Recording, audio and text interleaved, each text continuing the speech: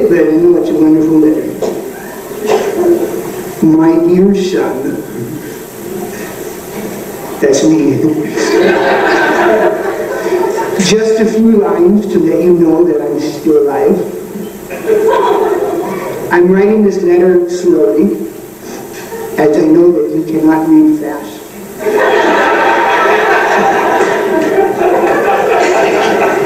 Well, Mother, I can read faster now, okay? You will not know the house when you come home. We moved.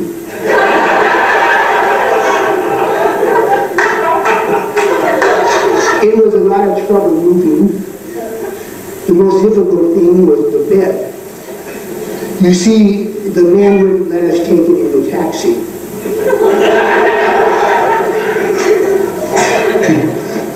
It wouldn't have been so bad if your father hadn't been in it at the time.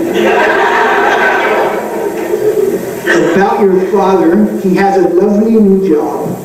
He has 800 people under him. He's cutting grass at the cemetery.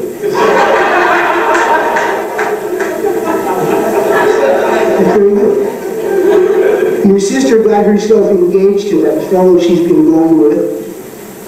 He gave her a beautiful ring with 3 stones missing.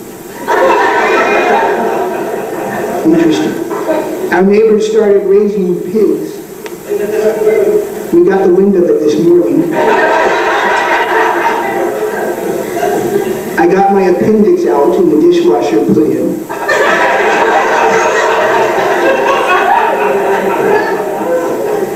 There was a washing machine in the house when we moved in, but it isn't working too well. Last week I put 4 shirts into it, pulled the chain, and haven't seen the shirts since.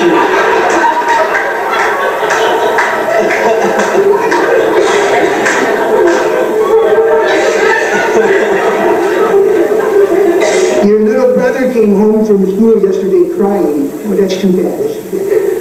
All the boys at his school have new suits. We can't afford to buy him a new suit, but we're going to buy him a new hat and let him stand at the window. It's very thoughtful.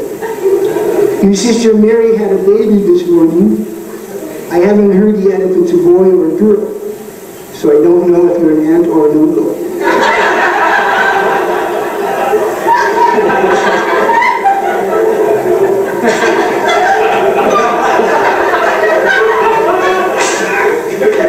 Oh, this is interesting. This is sad. This is very sad. I didn't know him too well, but it says Uncle Dick drowned last week in a vat of whiskey in Dublin Brewery.